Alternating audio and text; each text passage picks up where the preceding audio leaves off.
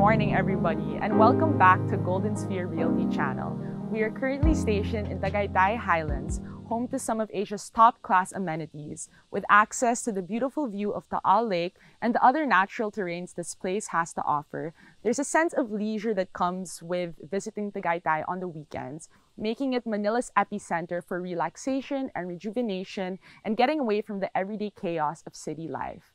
I'm Annika C, and today I am super stoked to be showing you guys around this Woodlands estate, located in 32A Pine Circle. Let's get started.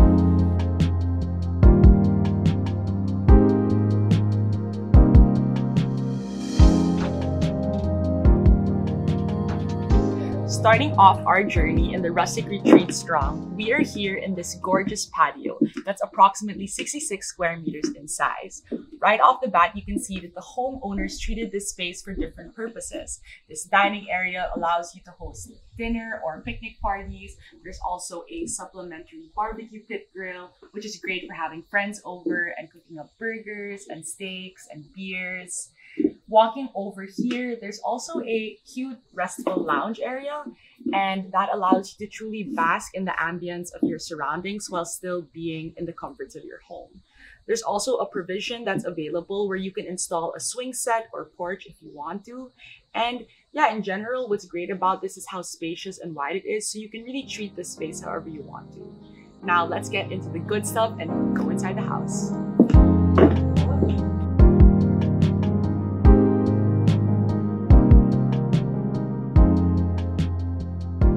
So we're getting our first glimpse into the interiors of the house, and I want to take you guys into the first part, which is the informal living area. So this is approximately 36 square meters in size, and my favorite feature of this space is this synthetic fireplace, which adorns the informal living area with this extra element of coziness, and that complements perfectly with all the leather finished furniture in the space. So you'll notice this leather tufted sofa from Furnitalia and how that balances beautifully with these two brown leather accented lounge chairs. So moving forward, before I get into the next part of the home, I want to take this opportunity to highlight these beautiful Clerestory windows that are a main element of cabin style architecture in general. So Clerestory windows provide an important functional benefit for cabin style homes simply because they maximize solar gain and allow for a more efficient distribution of light and heat in unenclosed spaces such as this. So it's really something important to take note of, and the geometric shape of it adds a lot of personality to the space in general. So let's move forward to the kitchen, which I do have a huge affinity for. So now entering this really charming and quaint kitchen area, I like to describe it as family size. It's perfect for a group of 4 to 5 to meal prep together, create a meal. There's a very generous and spacious meal prepping countertop area with a granite finishing. But my favorite part overall is the beautiful craftsmanship of the storage and shelf spaces of the kitchen.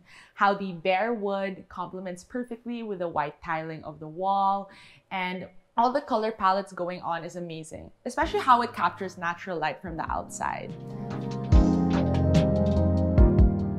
The main kitchen area is very easily accessible to this informal dining room area, which is adorned with this beautiful hexagonal table with an ashwood finish.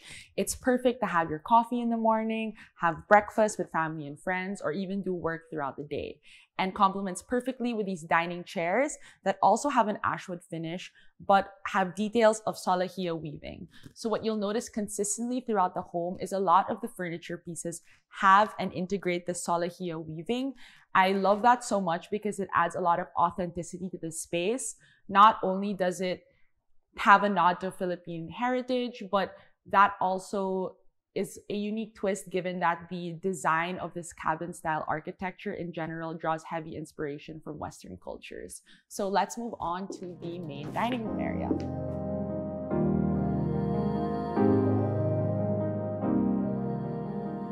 Entering the main dining room area, we are greeted with these two beautiful picture frame windows, which have aluminum glass sliding frames.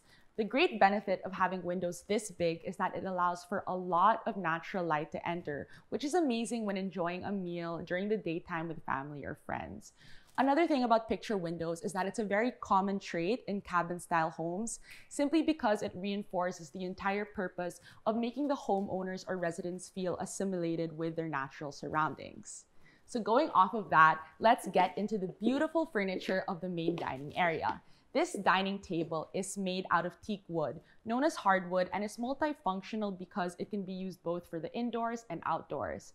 There's an antler chandelier that's made completely out of resin, and also it's accented perfectly by these dining room chairs that have an amazing light brown fabric finish. In size, the main dining area is quite small, being only 57.45 square meters. But what makes it feel super spacious is the open ventilation system that's supported by the extremely high ceilings. So you'll see that a lot within the house.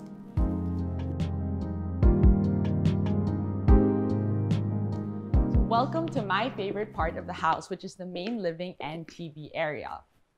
So this is the most spacious part of the house, which is supported by it having the biggest aluminum glass frame panels. And according to the original homeowners, that's something very unique to cabin-style homes in this subdivision particularly. Additionally, another fun fact is that this did not exist at all prior to the renovation of the house. The homeowners were able to knock down a wall and build this entire extension, which adds a lot of depth and character to this rustic retreat place. But for me in particular, I really think that the true value in all of this, especially with it being a living area, is how it promotes this collective custom. Not only is it a perfect place to have movie nights or bond with family, game nights or whatever, but it's really where all the living happens. And if you notice, in the house specifically, there are no physical barriers that separate any part of the home. And so it really forces people to interact and spend time together authentically, which is kind of hard to do when you're living in the city and have so much going on in a day.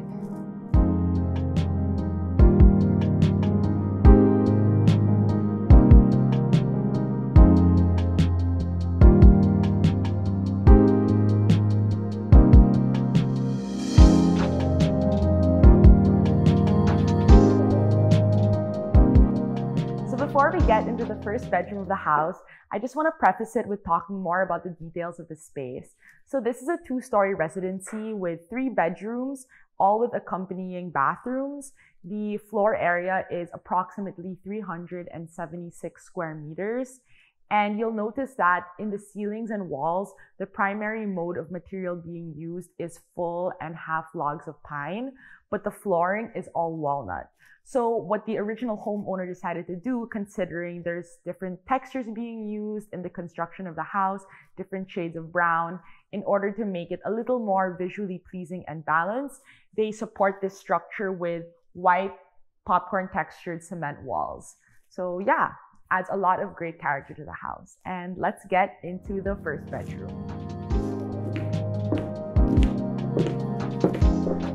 So welcome to the first bedroom of the house. We like to call this the queen size room. In fact, every single room in this house actually follows the same format. So you'll find that a lot of the furniture pieces are coated with an ash wood finish.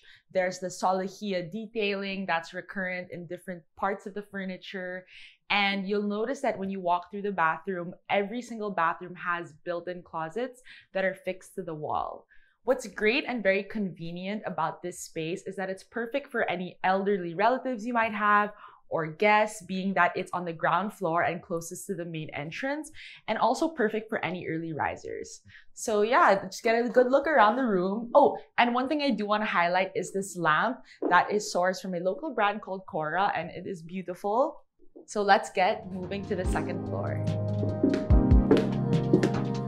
In this back hallway where I am right now is where the extra amenities and facilities of the house are located.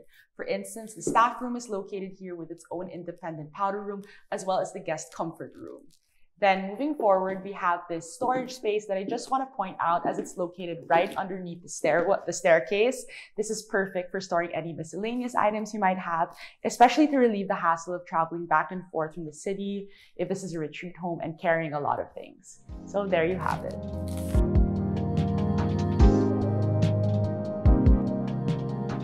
As we're approaching the second floor of the house, I want to take a moment here to pause and talk about the different sizes of pine logs. So as mentioned previously, the house is constructed of half and full logs of pine.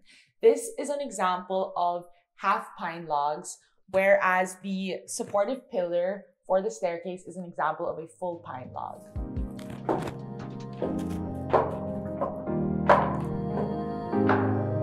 Now, before we fully reach the top, I do want to just stop and admire this gorgeous scene that is given to us by the Clerestory windows I mentioned in the beginning part of the tour. The way in which it brings sunlight and natural heat into the house makes it radiate with so much character, and yeah, it's just super beautiful. So that's awesome. And before going into anything further, let's dive into the junior master's bedroom, which is the second room of the house. Here we have the junior master's bedroom, which, as I said previously, is the second bedroom of the house. It's much smaller in size than the first bedroom I showed you guys, but the main thing to note in terms of its difference is actually the finishing of the wood on the bed frame. Instead of it being ash wood, it has a black finish.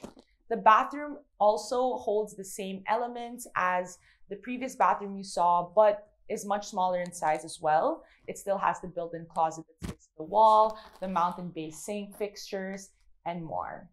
So take a look around and enjoy. It also gives a lot of treehouse energy. It's something I love about this specific nook of the house.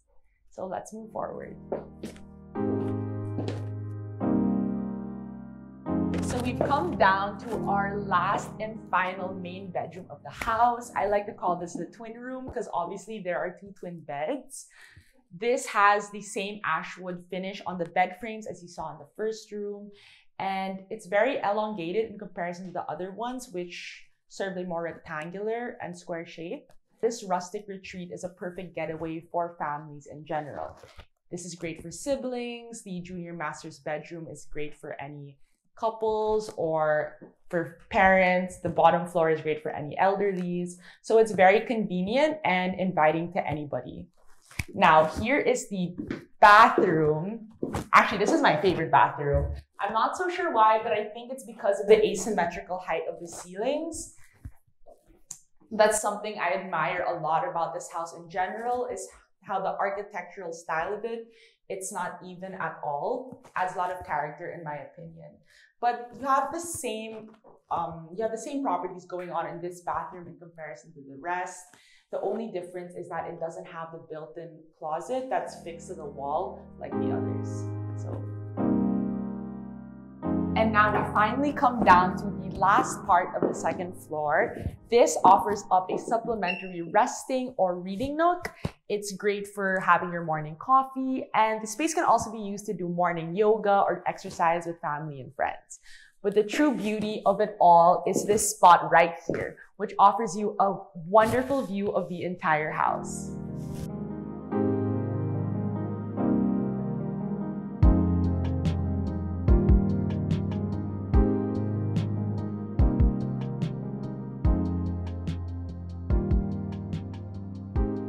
Now, finally, I'm going to be showing you guys the last few spots of the house, and let's start off with the parking lot.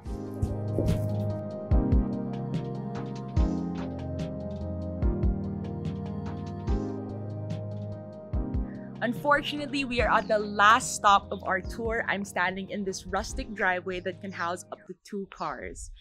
Have to cut it short there, guys, but I had such a great time hosting you today. Hope you subscribe to our Golden Sphere Realty channel for more content on houses, and we have a lot of exciting stuff coming up for you. Thanks, see you soon.